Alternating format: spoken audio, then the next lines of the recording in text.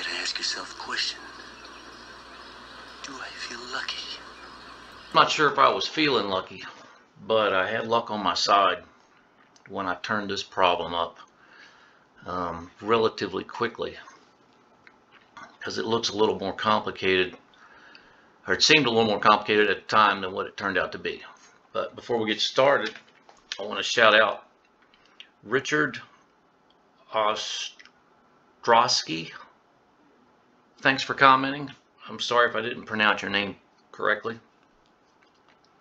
Estates Records. Seen your name pop up in the comments several times. Thank you. Daniel Diagnostics, and any new subscribers to the channel, I certainly appreciate it. The comments help trying to get this thing off the ground, and every little bit helps. So what I have here, 2016 Nissan Rouge.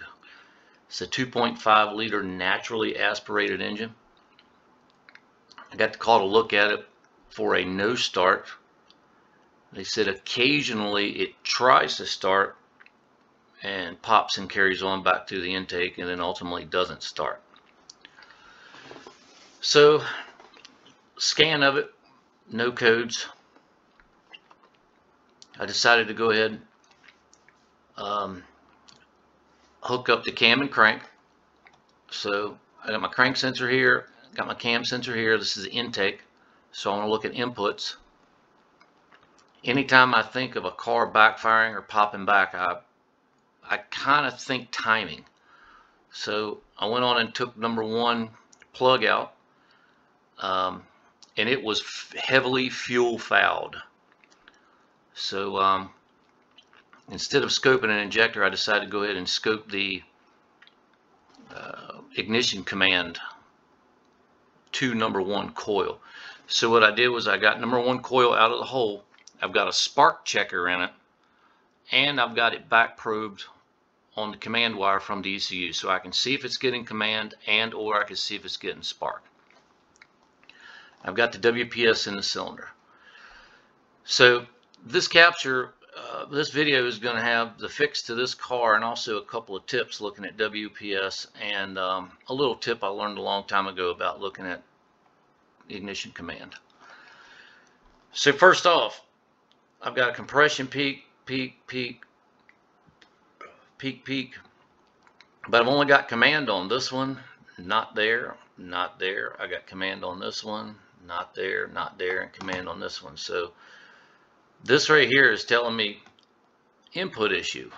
Well, I've looked at lots and lots and lots of cam and crank correlations with Nissans, and the cam correlation is spot on.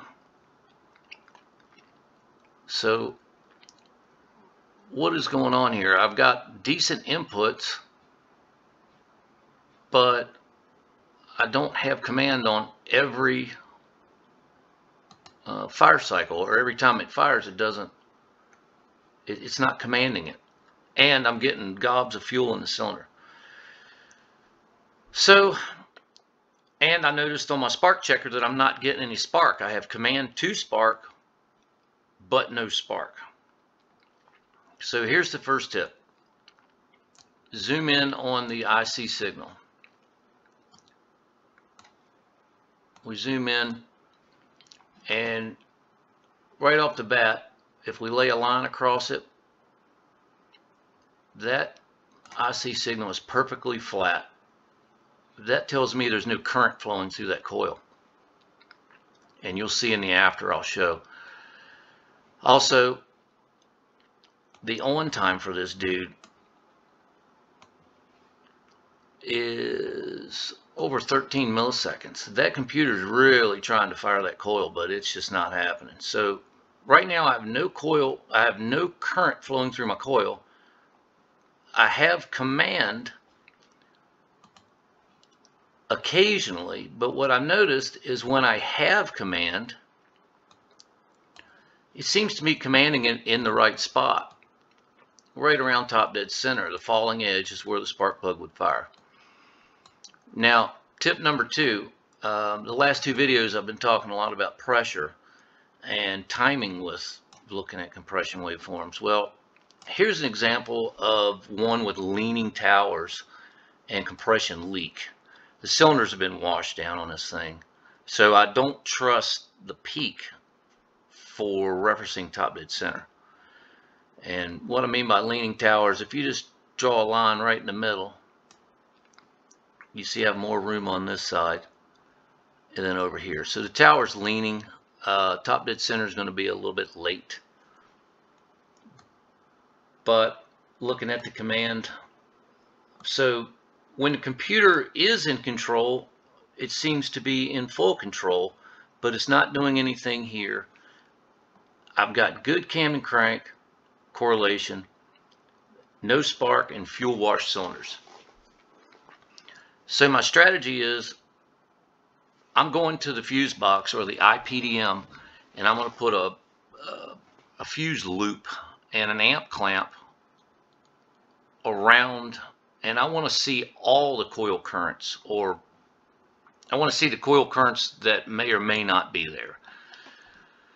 Well, this is where the lucky part comes in.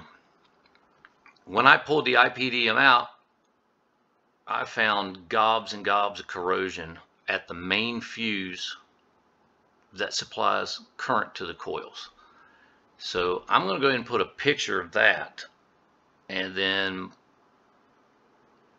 a picture of the wiring diagram, and kind of go over what I think was going on with this car. So hang on while I get that picture up.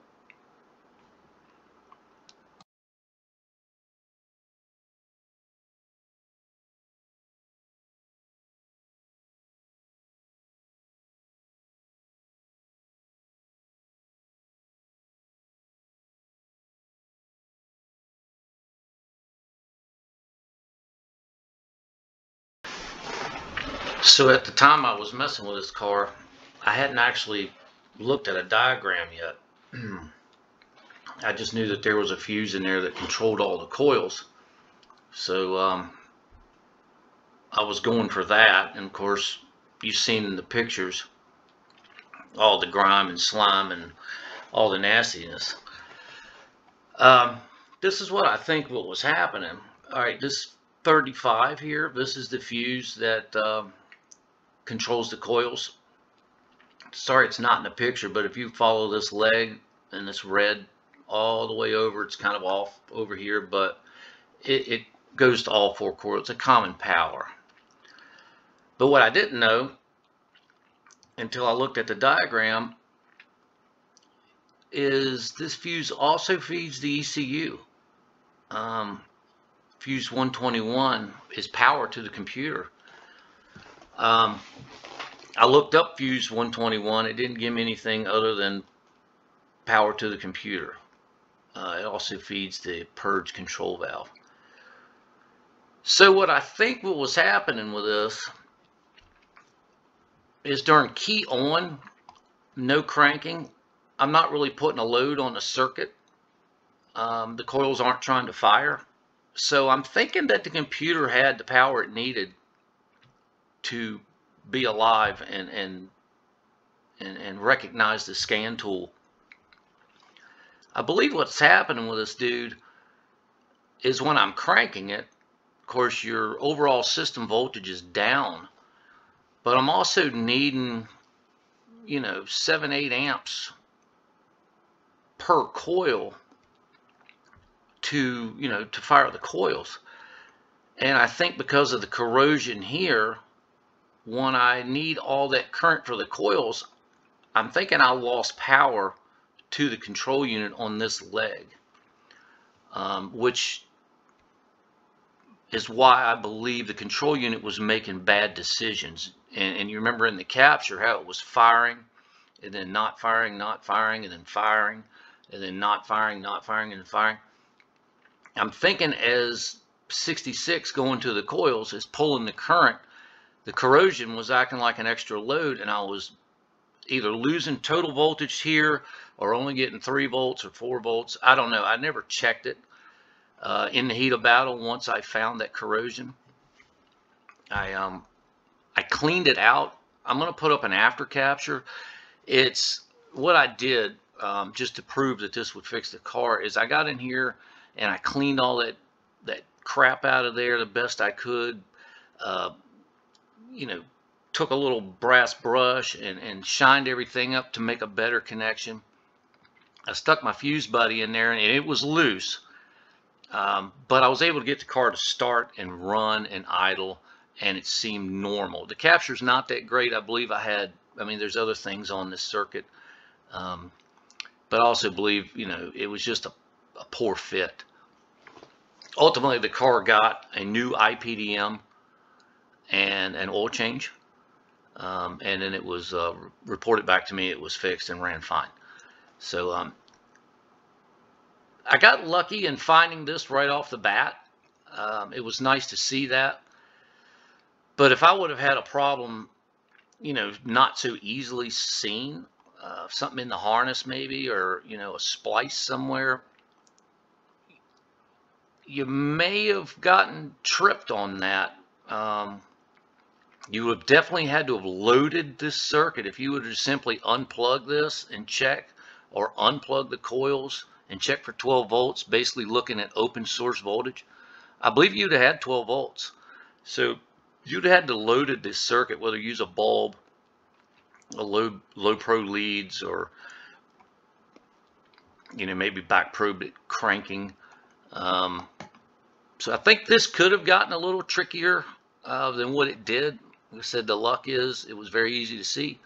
I got the car fixed. I did an after capture with it temporarily fixed, but it was enough to tell me that I could move on and check the next car. But yeah, I thought it was kind of neat. Pretty cool little deal there. I believe our resistance here was blinding the computer, and maybe it was setting codes, and then when it lost this power, it erased, or maybe the ECU reset. Not sure. I'm not exactly sure what that leg powered up, but either way, it needed voltage. It wasn't getting it. It made some bad decisions. Ultimately, we got her fixed. So let me throw that after capture up and talk about that little tip with the current flowing through the IC, and then we'll wrap this dude right on up. Here's a capture I did after I temporarily fixed the car. It's running. Basically, I still have my coil. I have the coil buddy in the fuse. After I cleaned it out, I still have cam and crank, and I still have the IC command sync. And now what we see is we have a command, a coil current, a coil current, a coil current, a coil current, and then a command. So all 4 cylinders are firing. The cam and crank is still in the same spot. I knew it wasn't out of sync on the first capture after I saw it. A lot of noise in here. Like I said, there's a lot of stuff going on that fuse. There may be some stuff that wasn't even in the diagram. Plus, it wasn't the greatest fit. But here's the other side of that little tip I was saying. If you look at ignition command, remember this is the little 5-volt square wave, and this is right at the coil. But let me get a better zoom than that. Remember the other one was flat across when I said no current was flowing. Well, if you look at this one now, it's subtle. Let's see if we can get a better zoom. But you see where it kind of starts, you know, somewhere in here with this roughness, but ends up here. That is that's the current flowing through the transistor. It shows on that leg. It's just a little tip. There's a better zoom right there. But it's enough to let you know that there is current flowing. Now, is it all it needs? May or may not be. But if it's flat across, it's either open, or like this case, the fuse was messed up and current physically couldn't flow through it. And also, the on time is way less. This dude is down near 4.5 milliseconds. I think it was, what was it, way up 13, 14 milliseconds when it was trying to fire but couldn't. But now it is firing. So that's kind of a neat little tip. you can see the voltage drop as current flows. You can kind of see it if you ever scope injectors, where the ECU grounds the bottom of the injector before the big spike. You can you'll see the voltage kind of go up, and that kind of lets you know that current went through the coil. It's just a little side effect of current flowing. But anyways, this was an interesting little capture here, a little case study. I think it could have taken a lot longer if it wasn't so obviously found. But better be lucky than good sometimes. Thanks for tuning in, and try to keep these videos coming. Have a good one.